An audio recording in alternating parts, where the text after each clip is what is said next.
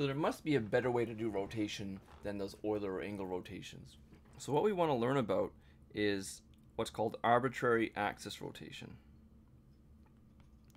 And it's exactly like it sounds like. Arbitrary axis rotation. I want to be able to take an object and rotate it around whatever axis I want. So let's imagine I have 3D space here. And I have some vector out in space. And I'll call this my axis. And just to show that it's 3D, you can imagine here's the shadow, right? Cool. So if it's axis in space, and I want to rotate around that axis. So imagine I have a shape here. I could define an axis any which way I want and then rotate it around that. You know, it's not easier said than done, but that's what we want to do. We want to rotate around some arbitrary axis in 3D space. Arbitrary axis in 3D space, okay? How do we do it? There's a lot of ways to do it, actually.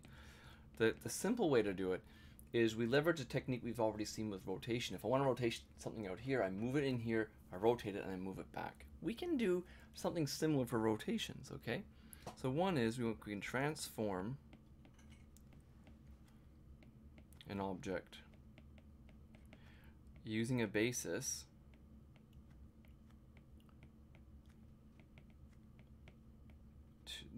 function to align our axis with one of the coordinate axes. Axes isn't a word, it's axis. With a coordinate axis, right? So imagine I can take, and this is my axis that I've already talked about in the shadow, right? Now what you want to do is, you can imagine I want to rotate that in or transform that so that it's actually lined up with my y-axis, for example, and then I can rotate around y. If I do that, I can just rotate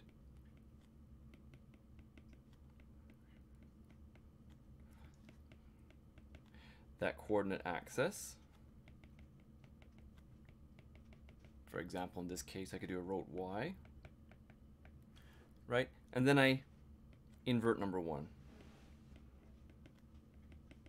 So I do a transform like that. So transform, rotate, and that's an inverse there against my point.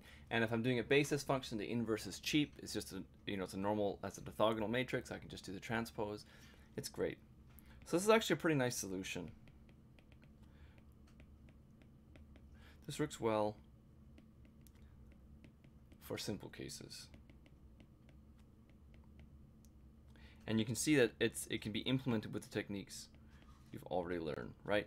I have an axis, I turn that into a basis function, I find some orthogonal vectors. It don't matter what they are, I just need to find the transform to line that up with my coordinate axis. I rotate my coordinate axis, I undo the basis, and I can do any arbitrary rotation. Unfortunately, there are problems. It doesn't really generalize well. It doesn't let me animate well, it doesn't let me go between animations, so it doesn't really generalize well.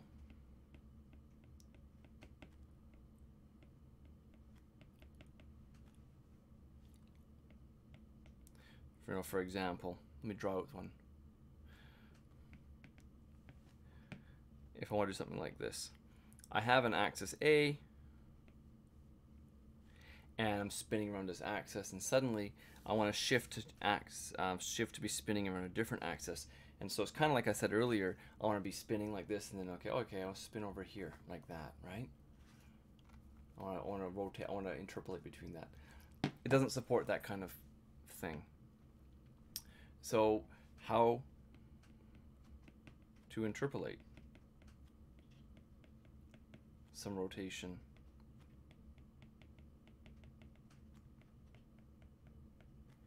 around A toward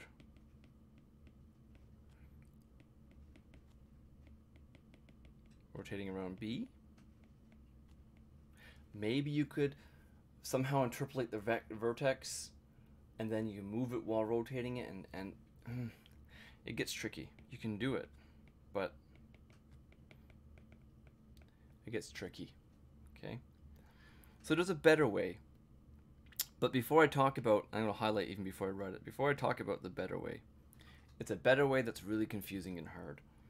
I want to highlight something. A lot of programs, a lot of games, a lot of movies, they get away with using the Euler rotations. They get away with using this technique for arbitrary axis rotation. It's enough. And if it's enough for your needs, that's fine. But there's a more complicated way that just opens all the doors and you can do everything you want. And it's a technique called Quaternions.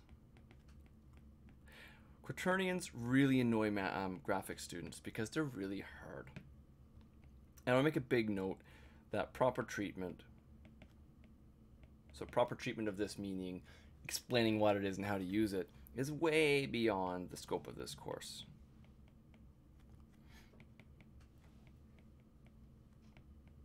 Okay?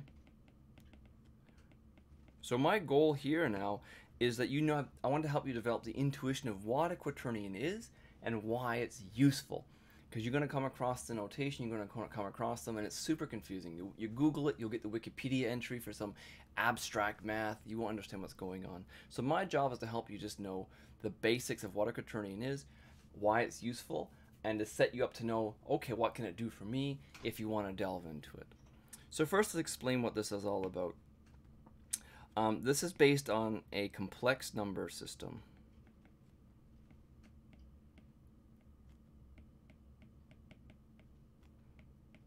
With 4 dimensions. Don't think 3D plus 1, that's weird. Don't think spatial. Just go, okay, there's 4 dimensions up to n. It's abstract, okay? And so we have a quaternion. Looks like this. It's I should say this first. There's 4 dimensions, a real dimension, and 3 are imaginary. Yes, imaginary numbers. Just like you learned in high school. So then we have Q, quaternion then.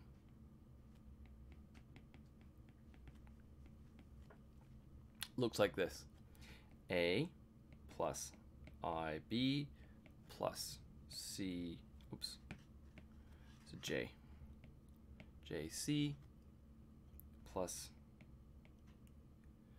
KD, okay? So this is 4-dimensional, and I'm going to highlight this is a real number, and these I, J, and K's are my imaginary numbers. So knowing that they're imaginary numbers is kind of useful, because then I squared is the same as J squared, which is the same as K squared, which turns out to be the same as IJK, which is -1, right? So I squared is -1, it's an imaginary number. So you're probably confused already. But what I want you to notice here, okay, it's just a 4-dimensional number. I have I, J, and K as 3 dimensions plus the real dimension. I have A, B, C, and D as these kinds of, what can I layer there? Yeah, that's a bad idea. I should know enough about color. And these are our coefficients. Okay, these are our numbers. So far this is not very useful. It's just a math trick. It's just a math notation. But before getting into it, I want to explain something. Having this 4th dimension with those imaginary parts, this creates opportunities for new representations and opportunities for a lot of operations. It's kind of like when we did the homogeneous coordinate. We add that 4th dimension. It just lets us do a lot of things that are complicated otherwise. It just simplifies them. So having this 4th dimension and the imaginary parts, this creates opportunities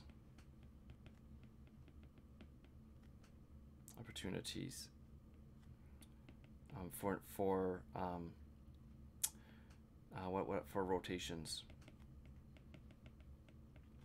Okay.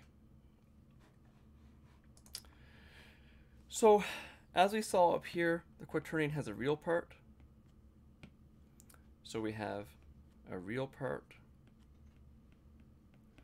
which is a, and a is a scalar. Okay, it also has this imaginary part,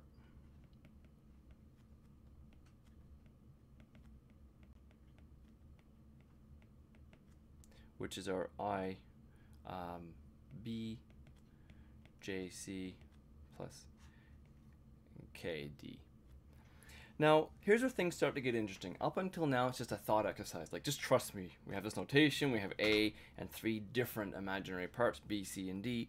But now we start saying that these mean something. Let's call A a scalar, and let's actually, look, these are different dimensions here. I'm going to say that's as a vector. I'm going to treat those 3 dimensions like a vector. Okay, so A is my scalar value, B, C, and D is a 3-dimensional vector, which could maybe correspond to X, Y, and Z. And so then the notation is, I have a quaternion Q is going to be S plus V. It's going to be a scalar and a vector component. Okay, that's it. So a quaternion is math that lets me work on this 4-dimensional number, which is a scalar and a vector mixed into one package, and do a lot of operations on it. Now this is, I'm going to connect it back to our problem now. We can actually use these to represent rotation around an axis.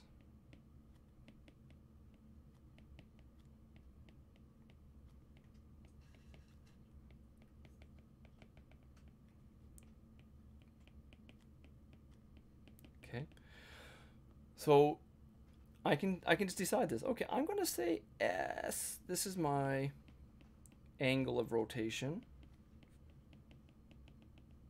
and V is my axis of rotation.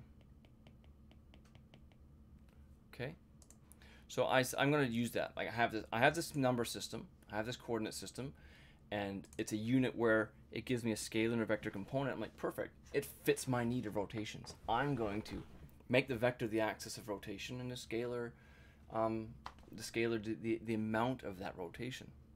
So the first problem we have is, okay, Jim, you're using this notation to represent your problem, the axis X, Y, and Z in a rotation, but how do I turn that into an actual rotation? So that's the first problem. That's been solved. So given a quaternion Q equals S plus V. So if you have that kind of quaternion, which is just a 4-dimensional number, we can generate a rotation matrix. I'm going to call MQ, that rotates S around axis V. Okay, so I have this random notation. That's fine, but now I'm going to actually say, look, I can figure out the algebra.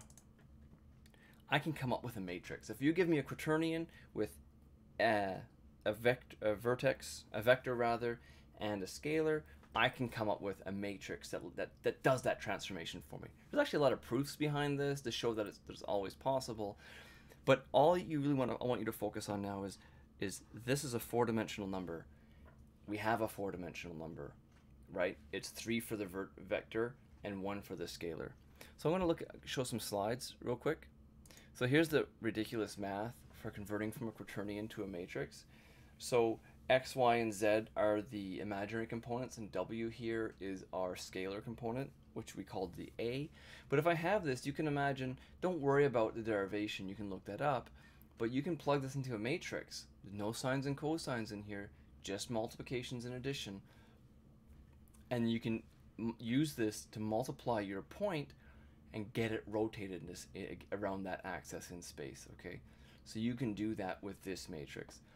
And in fact, this is the same thing actually. I know that you can look at it in your own time, but these are the same matrices, except this one uses cosine and sine instead.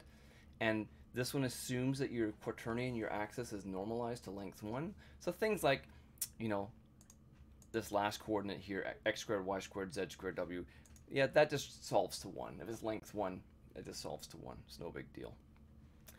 So you can come up with these matrices that'll rotate an angle around an arbitrary axis. And I have this math notation that lets me store numbers as x as an axis plus a scalar. So far so good. In fact, if you use the GL rotate command in your program, this is what it's doing. I'll mention that negating, if you want to undo what you did, all that you have to do is put the axis of rotation in the other direction, and it changes the handedness of the system, right? So that's a nice little side point. So let's come back to my notes. So far you might be thinking, Jim, quaternions are stupid. I can just use that matrix and forget about quaternions. And that's actually true. So far you can say, if I know how to rotate, if you gave me a matrix, Jim, I can rotate around an arbitrary axis, then I don't need your quaternions. Except this kind of leaves us where we were with the previous solution. I can rotate things around an arbitrary axis, but how do I interpolate? How do I do algebra on those? So this is where quaternions shine. If I know that I'm storing my axis of rotation and the angle as this notation, now quaternions isn't just a notation, okay? Where am I? So, well, this does enable us to do arbitrary axis rotation, which we could do before. Turns out this is a little more computationally light, arbitrary axis rotation. So while this enables us to do arbitrary axis rotation, the real benefit here is that quaternions give us an algebra.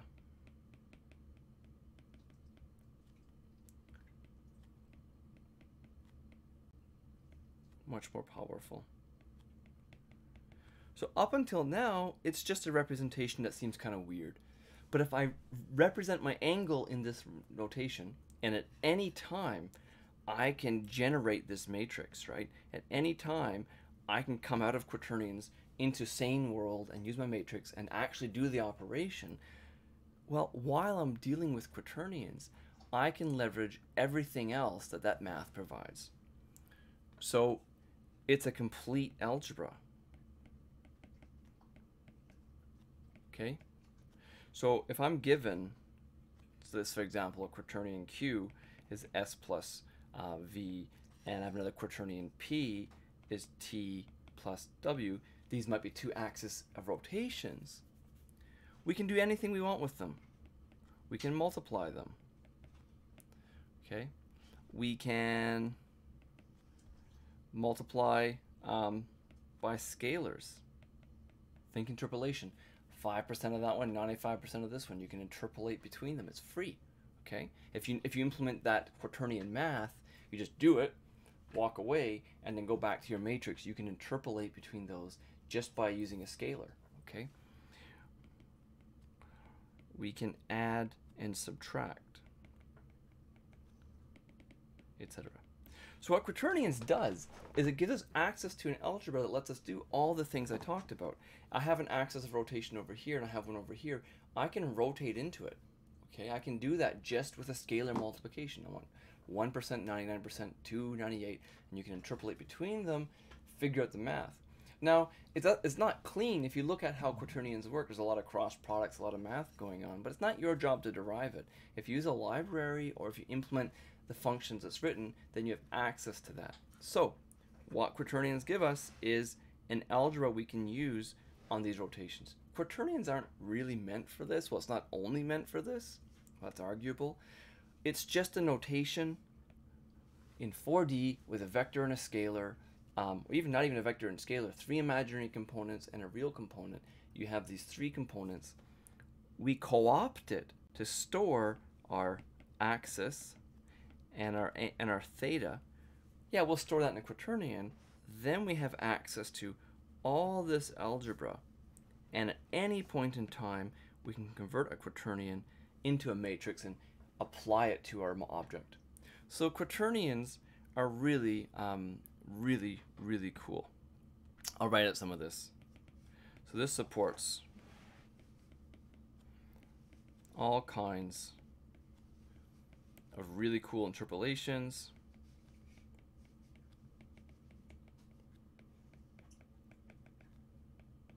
Mixing, smoothing,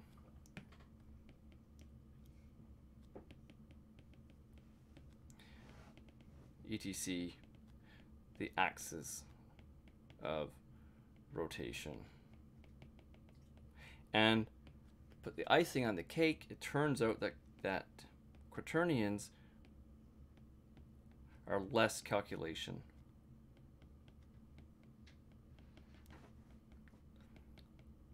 Than the other methods, okay, that we talked about. So you save computational time.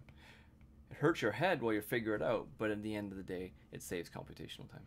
Okay, so that's all we're really going to talk about for rotations.